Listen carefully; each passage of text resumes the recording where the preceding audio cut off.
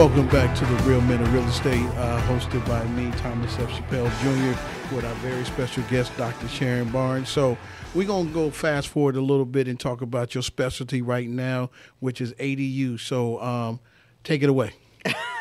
Take it away.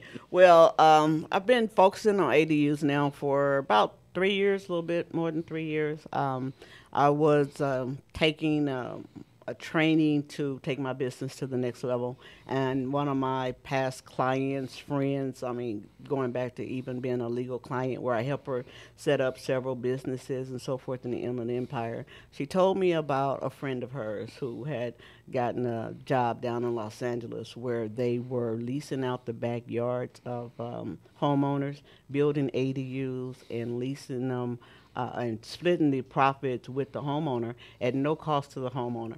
And I got excited because I'm like, wow, that's what we need. We're in the Inland Empire. We got some of the smallest houses, the biggest lots. We got credit problems. We don't have money. You know what I mean? We could get build a ADU in the backyard and lease it out and give people extra cash. And people were talking about how much difference $600 a month would make to the average family. And I'm like, for sure. Wow, you could get that just on your split, Exactly. So I started down that path 'cause I thought it was like really great. But then my investor friends was like, okay, how did that pencil out and how I get my money back? And they own the property. And so, it took a deep dive. And then while I'm diving, trying to figure out that model, the laws kept evolving. So basically, these ADUs, some people call them granny flats, casitas, guest houses. I really don't like those terms. I don't, because I know why they use them is because it's familiar to us. That we all grew up and we knew back houses. And in LA, they had a lot of, back houses and so forth. And we knew the guest quarters in the more upper, class areas or whatever. And they had maids, they had maid quarters. But these ADUs are not your grandparents' back houses. They're not, the elite guest houses. Okay. They are modernized small houses. I know we got the tiny home, but this is different because the ADUs meet the standard building codes. So if you're living in a stucco house with lifetime tile roofing, with all the internet connections inside, it's a smart home, stainless steel appliances or whatever. All we're talking about doing is taking your nice, big, luxurious home and making a smaller model. And they will look like family. They will feel like family. They will have recessed lighting, the newest appliances, all the technology. We can make them green efficient. Back in the day, a back house, you couldn't even have a full bathroom or a full kitchen.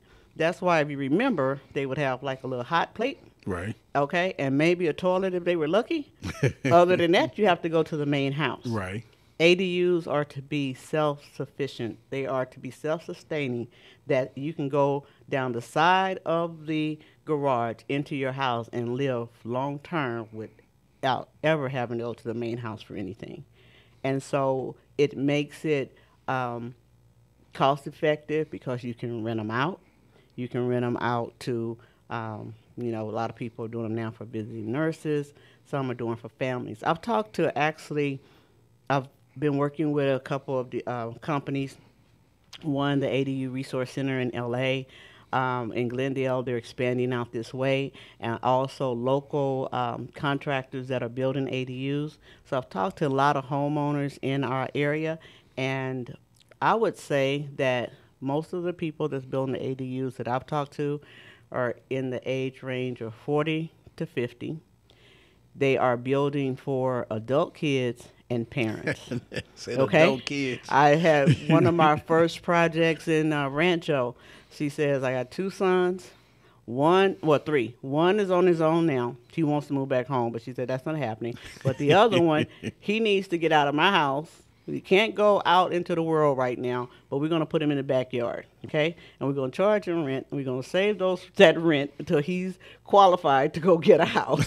And then his brother's going to go back there, okay? When they're out and on their own, or hopefully gone and bought property and did the same method of buying, building an ADU, getting some rental income, then we can just rent it out. But they want it as a stepping stone for children to get out out the house. Right. And I do think that during COVID, I think a lot of people thought differently about their space.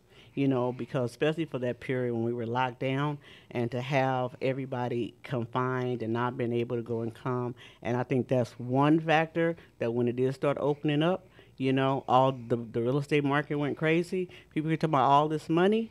People weren't going out to happy hour. They wasn't getting their nails done. Wasn't buying clothes. They was locked down, and then they looked up. They had money in the bank if they were, you know, blessed enough not to lose a job and they Right. able to go virtual.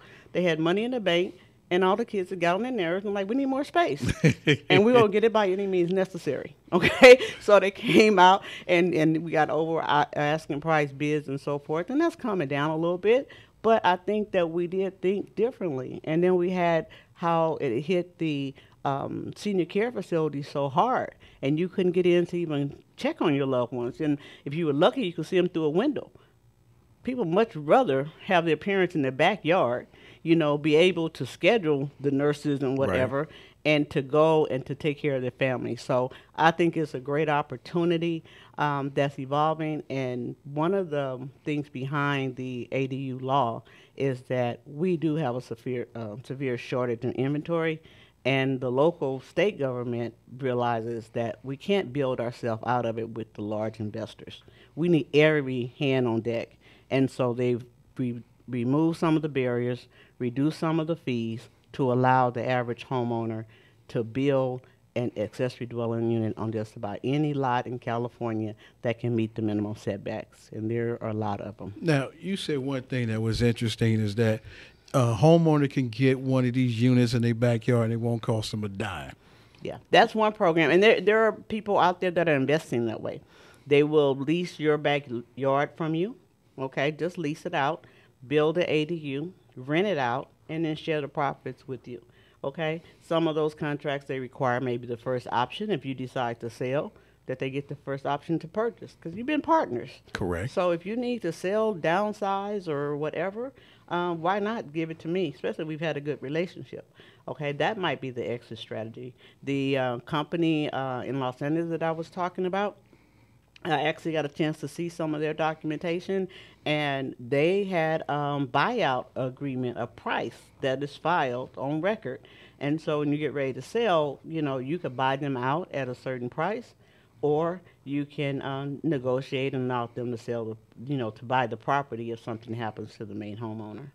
Now, ADUs consist of all types of dwelling units. Now, that could be an regular ADU, transferring your garage into an ADU, or putting an ADU on top of your garage, or you got a junior ADU. So if you can dabble on that just a little bit for me. Okay, so let's take the junior ADU. The junior ADU is, in the law, it has to be 500 square feet or less, usually within the existing footprint of the house. So it could be the single-car garage. It could be the two-car garage. I've talked to couples. They had like a 4-bedroom, 5-bedroom house, and when you walk in, you have the nice big living room, Right. and then you walk through and you had the kitchen, and then the other side of the kitchen they had the great room, right, in the family room before you go out the sliding glass door. Correct. Okay, to the back.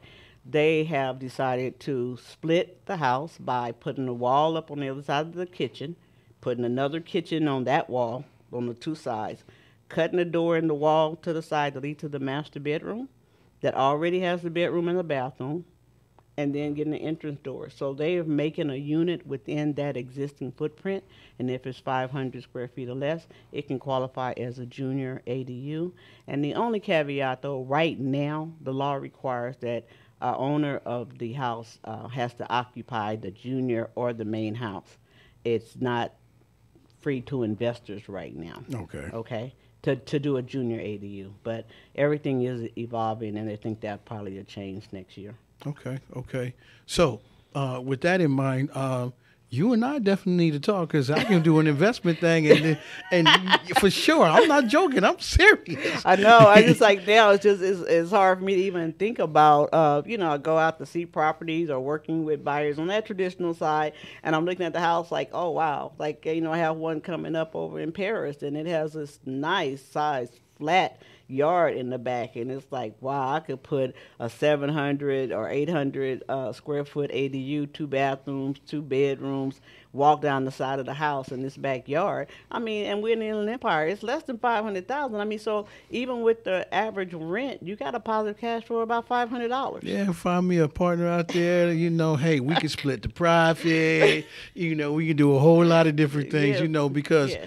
I'm also an investor in a company called Back Porch Homes. We call it BPH as an acronym, and they do the tiny homes, and now they're moving into single and double wides now. Right. Because I know a lot of the mobile home parks are short on inventory. They either got empty space or they got these dilapidated units there, and the parks can't put no new inventory there because the COVID got them sitting behind from their manufacturers. So now they're looking at a year and a half to 2 years before they can even put new inventory there. So now BPH can be that new supplier for them here in California. So a lot of people are interested in doing the ADUs, especially with the tiny homes. Because I tell people tiny homes has been around for years. Yeah. They used to just be trailers.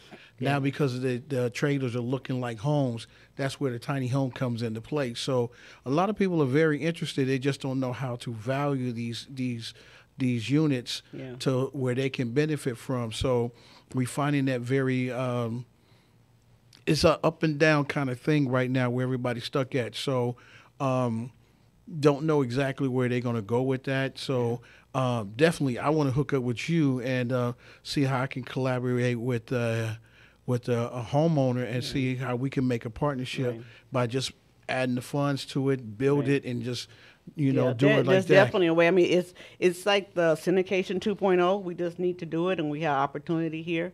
And Back Porch Homes, like I had a client over in Rialto, and they have a small yard, but they want to put in the pool and the ADU and put it on the solid foundation. So Back Porch Homes, their product fit perfectly. One of the contractors that I met through the Inland Empire Investment Club came out and sat down with them. We got the architect going. So, I mean, it's just pulling all those resources together and pulling that team together to get it done. Okay. So, ladies and gentlemen, we're going to take our final break. We're going to come back more with Dr. Barnes as well as the Real Men of Real Estate. Thank you.